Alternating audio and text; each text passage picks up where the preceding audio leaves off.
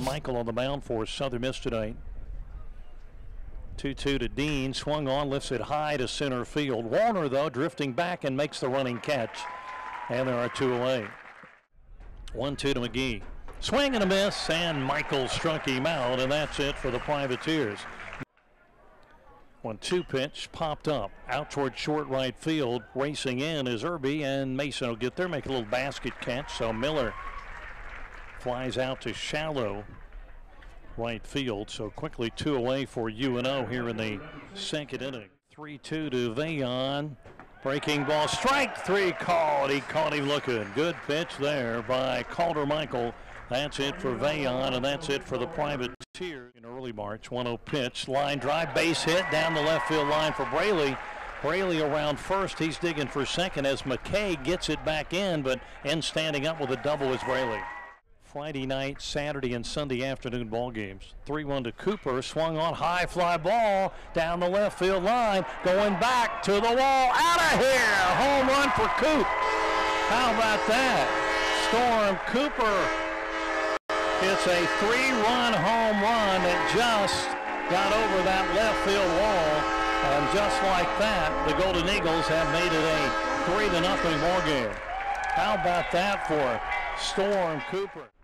1-2 to McGee, swing and a miss, and Nelm strikes him out, and that's it for McGee, and that's it for UNO here in the top of the 5th inning. No runs, no hits, no errors, 1 left. They've left 7 tonight. We go.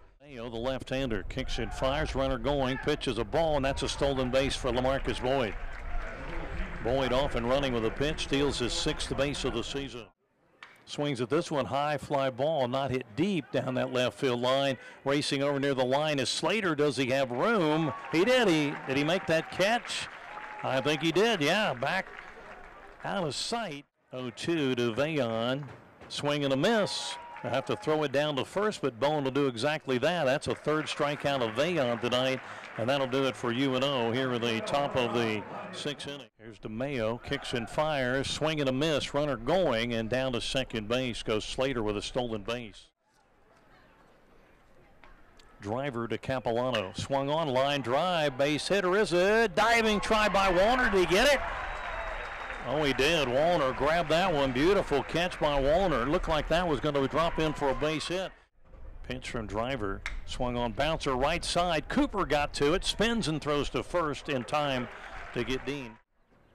Driver 0-2 to McGee. Breaking ball, swing and a miss, and Driver strikes him out. And that'll do it for McGee. That'll do it for the Privateers here in the top of the 7th. 2-1 now to Boyd. Hits it high to left field. That's driving McKay back to the wall. Home run out of here. LaMarcus Boyd, the hero of the first game of the doubleheader on Friday with that 11th inning home run.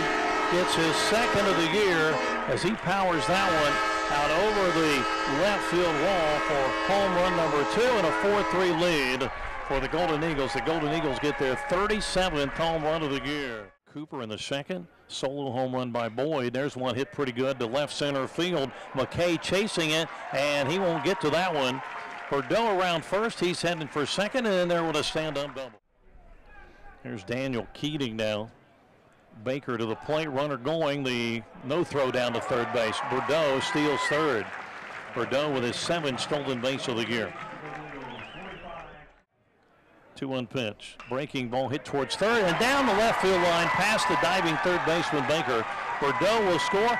Keating's headed for 2nd. He's in there. Now going to turn and head to 3rd.